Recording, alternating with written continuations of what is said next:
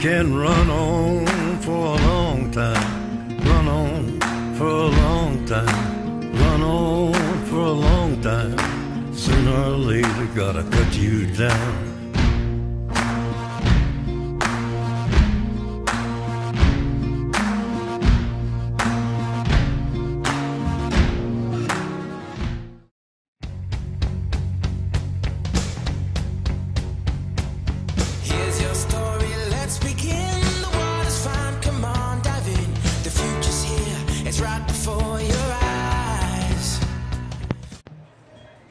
Made a very fast trip this past weekend.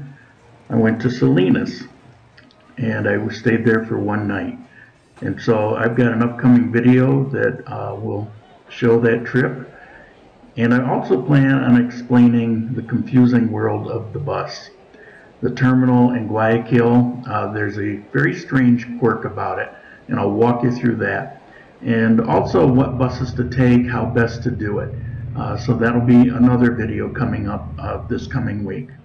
And of course, I'll mention the trip through the Cajas. Now you're probably wondering what that intro was all about. I'm not one for conspiracy theories, but this was kind of weird. If you notice on the screen, you see the 3 last videos I did that were all about Venezuela. And one by one, they were deemed not suitable for most advertisers.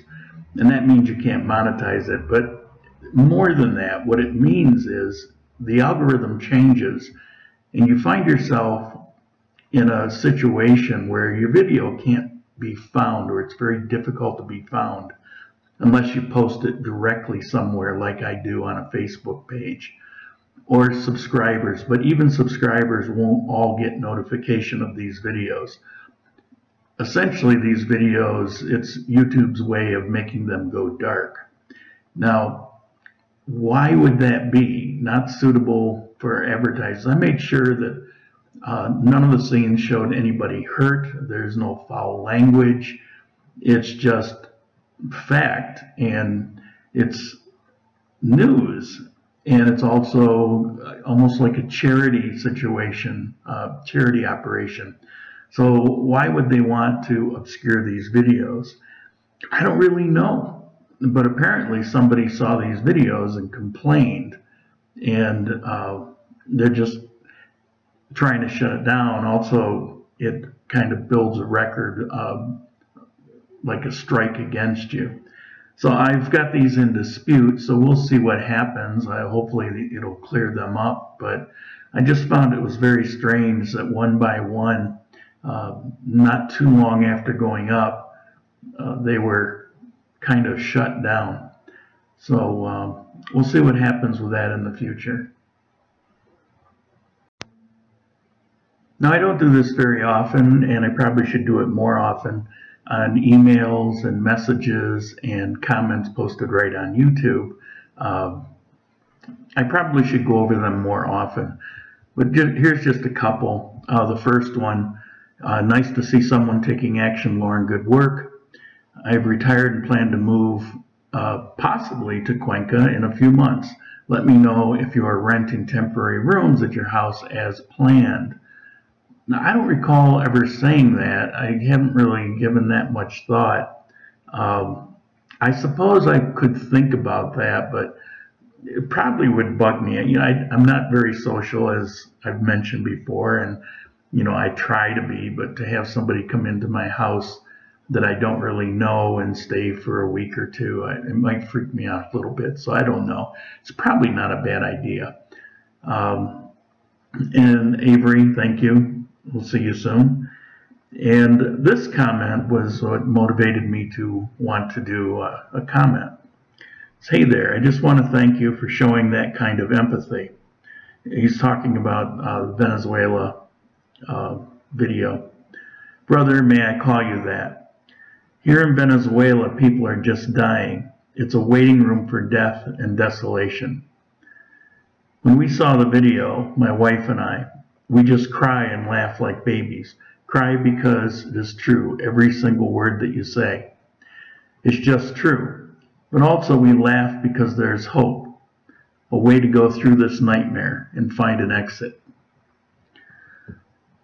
Aside from that being a very powerful statement when you reflect on it, I just wanted to bring this out because I've talked about this Venezuelan situation for, well, since I started making these videos. I mention it from time to time, and I mention it on Facebook, and I'm constantly chided by, well, we'll say gringos, that I don't know what I'm talking about, and it's not that bad, and it's the whole situation is caused by Uncle Sam, and it's a CIA conspiracy, and it goes on, and I get blasted with this stuff. I have talked to countless people. I mean, literally countless. I haven't counted them. Dozens of people out of Venezuela, and what I say comes from them, and there's nobody that has that opinion.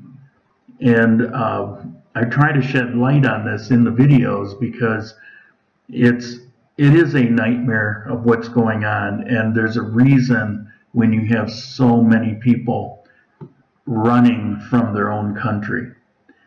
So many as in tens of thousands. We're over hundreds of thousands now of people fleeing, and it affects everyone.